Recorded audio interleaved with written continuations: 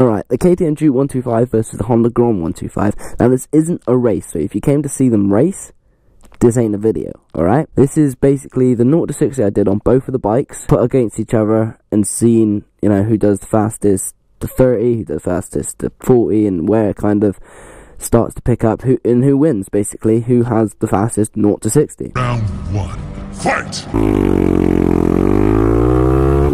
The Honda Grom is actually at 30. Now, it's very difficult to see the KTM's dash for some reason, but the Honda Grom is already at 30. The KTM, after doing a little bit of searching, I did find its speed, and it was at 27.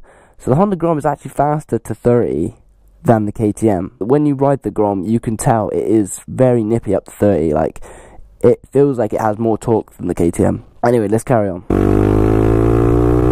So, the Honda Grom is at 40. The KTM is at 39, but this is where you'll start noticing a difference. This is where the Grom will start to slow down quite a bit. It takes a while to get past 40, where the KTM will keep climbing at this point, okay? And the KTM now is at 50, the Grom is at 46, and the Grom just keeps slowing down at this point.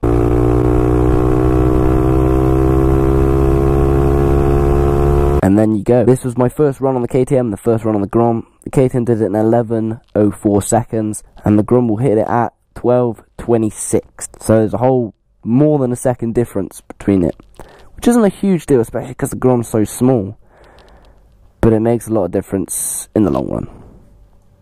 But anyway, next one. Round 2, fight!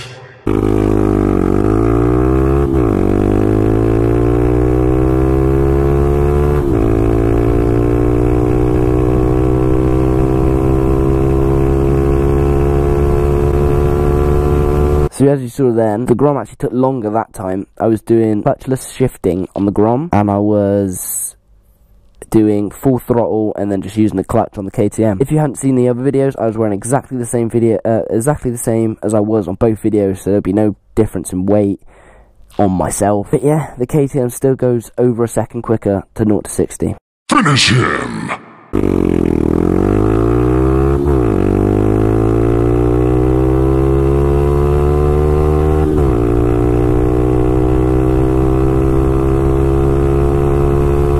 As you saw there, the KTM again went a lot faster, 2 seconds faster than the Grom to 0 to 60. Something to bear in mind, the KTM does have a K&N oil filter and air filter, where the Grom doesn't have either of these things.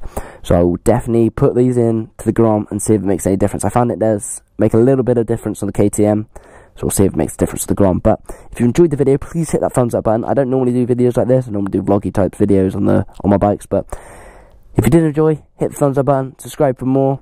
I make videos normally twice a week. And yeah, that's pretty much it. I will see you in the next one. Peace.